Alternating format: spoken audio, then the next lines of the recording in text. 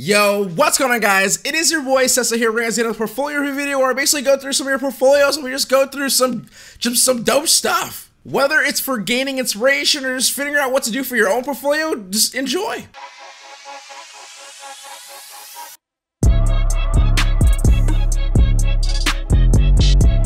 So the first product that we have here is Stars Paddle by it looks like a studio known as Strong Dreams. Just a quick little first look. It seems like the objective for this competition is to generate a unique audio-visual entertainment experience. So a pretty just generic, I really don't even really know what it is, but we're gonna take a quick scroll. Unfortunately, my Spanish is not too great, but okay, it's tennis? Paddle? It's paddle tennis. Regardless, taking a nice quick scroll, we get a very dope idea of like this usage of this, like these really cool geometric shapes, these gray tones, and over like honestly this sort of like color scheme, this Pantone, RIP Pantones.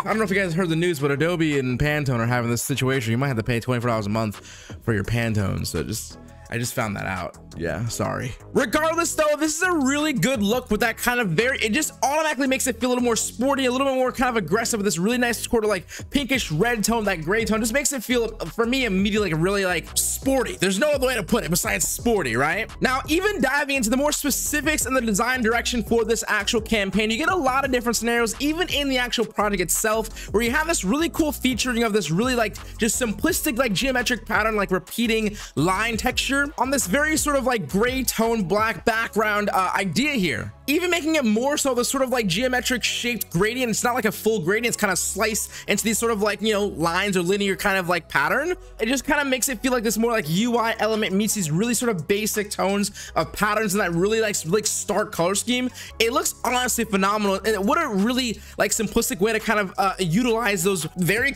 simple components, right? Even with this sort of frame right here, we kind of have this sort of like bracket going on.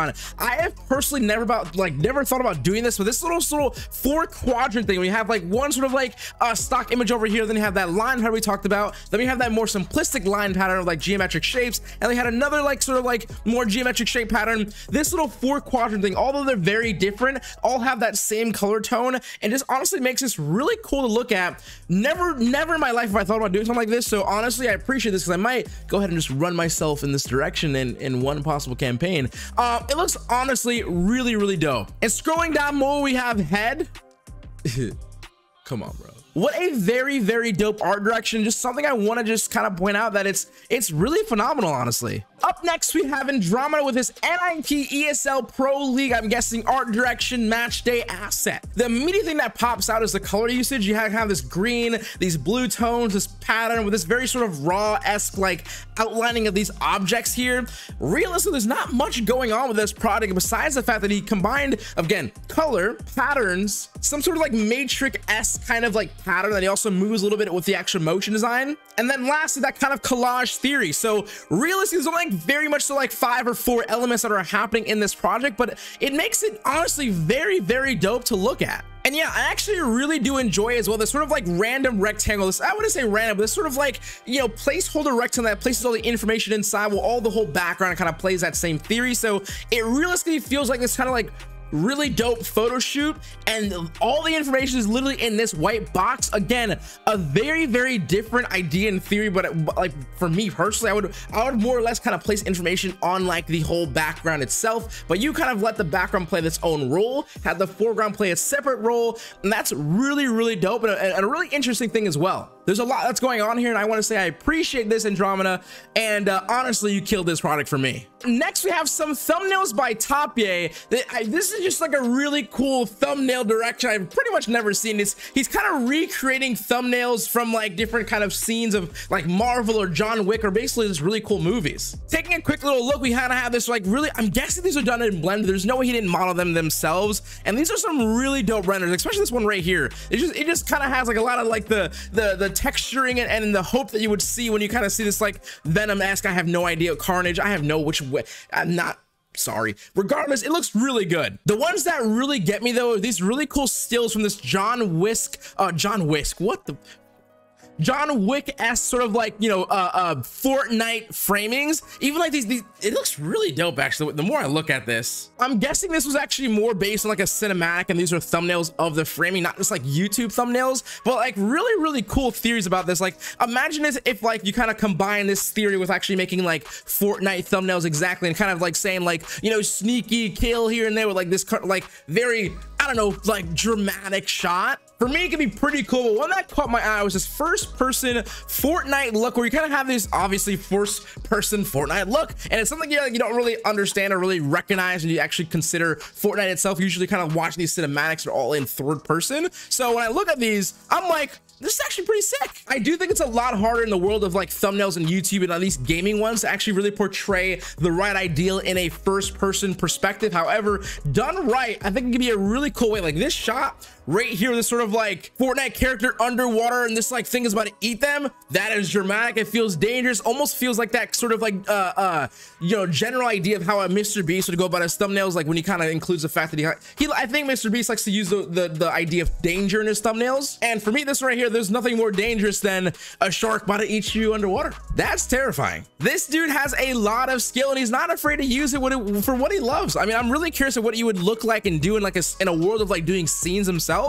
I mean, okay, dude. Brilliant, honestly brilliant. Hopefully you're doing someone's thumbnails out there and you're getting paid a lot, because these are really freaking dope. So next up, we have Mauricio Parra and his Star brand identity. And I saw this project, and giving a little quick scroll again, there is something about the way this person composes his actual projects themselves that already tell me this guy's theory, this guy's brain is massive. I mean, for starters, I'm a big sucker of the grays and blacks and like one or two colors being sprayed here or there. It's just a look for me. But again, exploring toward this like first half of this product, you just sort of like immediately kind of see the obstruction between the fact that this person is not scared to like follow grids, but also at the same time kind of just give it a quick FU by place.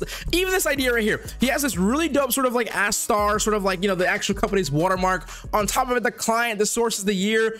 For some reason, that little frame right there, very cool. I would put that in a mood board for myself. For some reason, it just feels attractive to see and look at. You keep on going, you kind of see his logo breakdown as well. This idea of having a star, a rocket, and some sort of like what do you call it, the blasters, you know what I mean? It just looks really good in my opinion. For some reason, right, he just cuts it up right here, makes it kind of like a little asymmetrical there. You keep on scrolling down, this R is flowing into the typeface. This whole thing has a lot of tension at the same time. It also has a lot of flow, and you cannot ignore the fact that this typeface over this like another typeface that, I don't know, does this not feel sexy to you? Honestly, some real dope portfolio fuel for when you guys want to make your own projects. The way this person is going about it is very freaking dope. And something as simple as a sort of star icon, the fact that he's just basically using like an asterisk star with like a nice little sans serif font for the overall like branding element, or the pattern usage, is pretty dope too. It's a really dope way to kind of simplify the fact that you can just kind of make a very clean branding with just literally an asterisk or a star or some kind of like geometric shape. So it's really dope.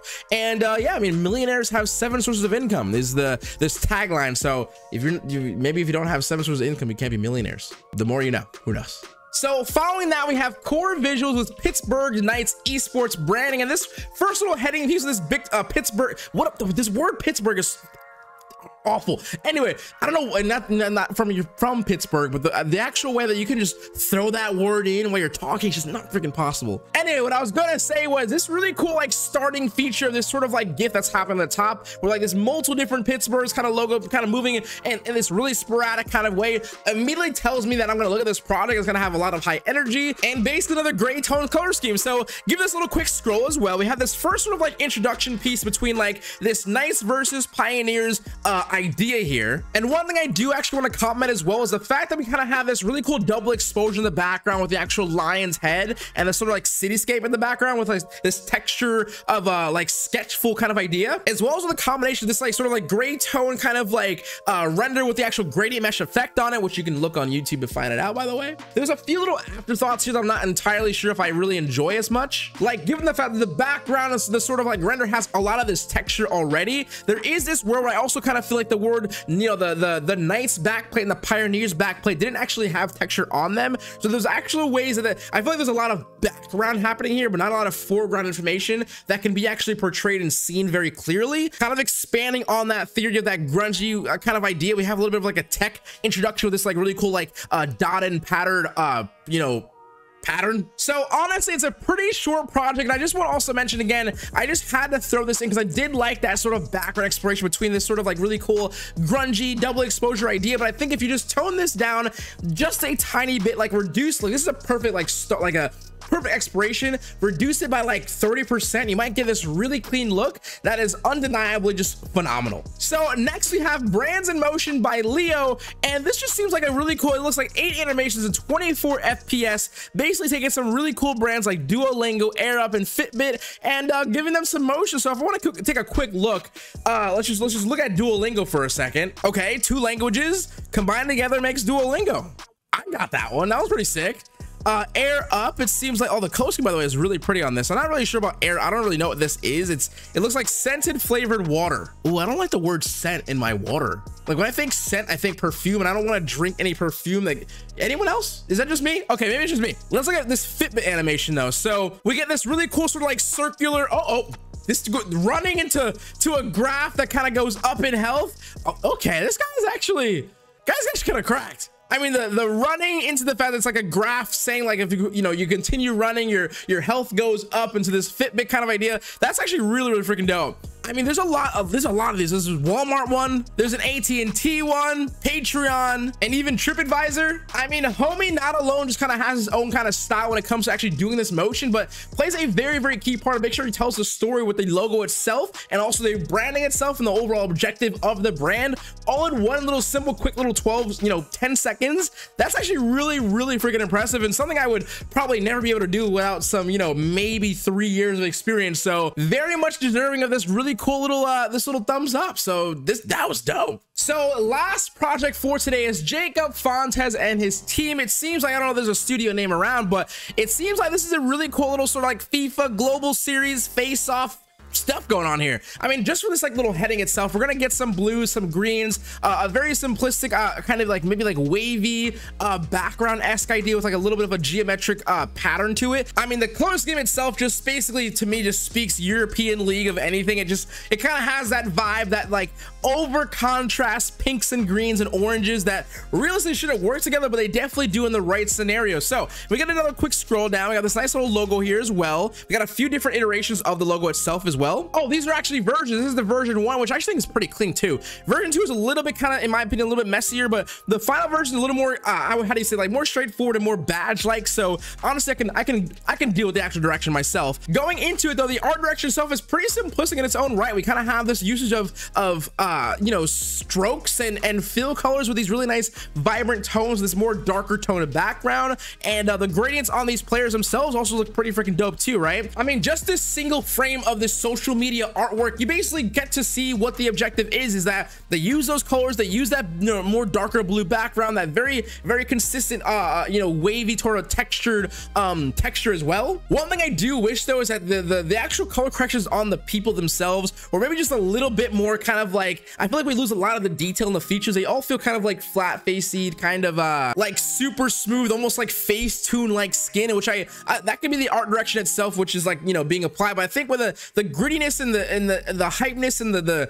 sportiness, the eagerness of like FIFA, I feel like there has to be a little bit of texture in the face for me personally, but that's just also my idea of the art direction here. But that's one thing I do feel like it's kind of lost, because I wouldn't say you can't really, but it almost feels a little bit sort of like distant. We get some 3D elements as well here with a little bit of a glitchy sort of like ghost like effect, and they play a pretty big role, I guess, like the transitions themselves. Just having like a few different 3D assets is a pretty huge idea as well. Like having that to just be played around with, like using like a mic for a transition, or a controller flipping up for a face off. These are different, like there's only 6 different elements here, or 4 different elements that he has for the 3D elements, but each of them can play a specific role and also kind of intertwined. So it's also not a bad idea if you're a designer yourself and doing some really cool 2D element stuff, and just having 3 or 4 or outsourcing 3 or 4 different like actual really dope 3D elements that you can play with. It can actually go really far and just literally level up the branding of the whole entire art art direction just a little bit more when you actually do stuff like this. So yeah, honestly, you guys killed this, and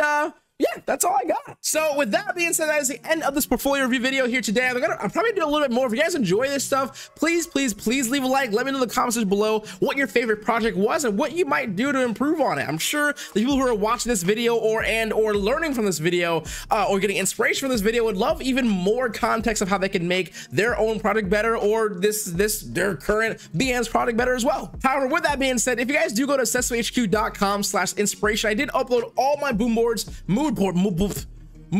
I've been doing this entire year. I think I had like 34 so far, and they all basically have a specific inspiration direction, whether if it's like the context of using UI or the context of using white space type texture effects, whatever it is. Please give it a scroll. I think it's heavily worth it, and probably my favorite thing I've done so far this year when it comes to actually giving some stuff back to you guys, basically putting on all one page. But with that being said, Seso HQ out. You're gonna keep smiling, stay positive, and stay freaking productive, guys. Later, much love, peace, and yeah, for record, this is my New York space. If I haven't said it already, if you guys weren't aware, I did say it last video, I think, but I'm currently in New York until January. I do have my LA set up still, but I need to like throw some stuff up here. So if you guys have any idea what I can do that's like a little inexpensive because I'm leaving in like two months, let me know. But yeah, I love you guys. Peace.